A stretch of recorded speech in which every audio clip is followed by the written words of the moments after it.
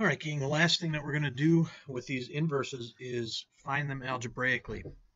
This is probably the most important thing in this section to be able to do. The rest of it's all nice and dandy, but this is the one that you find yourself needing to do more often than not. So here's what you're going to do in order to find an inverse algebraically. Your first step is to just take the x and the y and swap. So if you have y equals blah, blah, blah, you're going to make it x equals and then everything else in terms of y. Then you're going to solve the equation for y, which means get y equals and then all the x's on the other side. And the new equation that you get is the inverse. And that's all there is to it. Remember, though, that not every function has an inverse.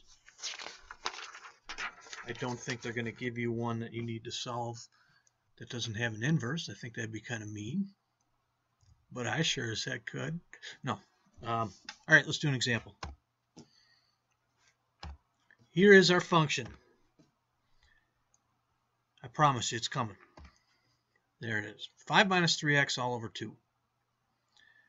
First step. Swap the x and the y. So that means it's going to look like this. X equals 5 minus 3y over 2. Step 2, solve the equation for y.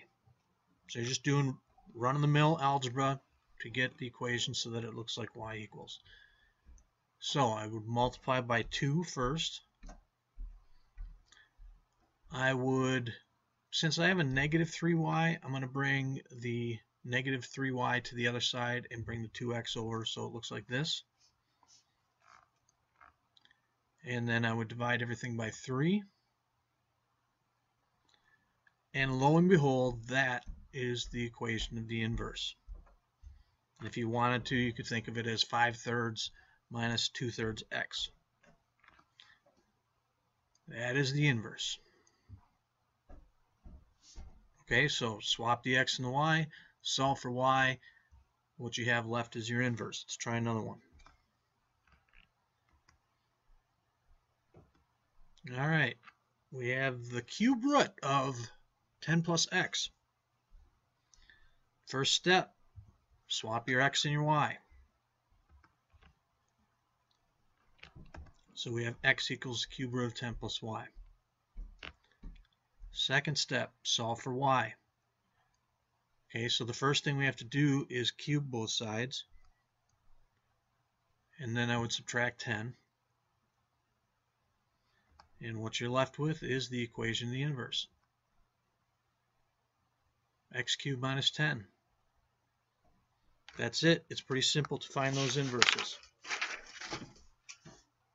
Well, heck, that's the end of that section. 1/9's done.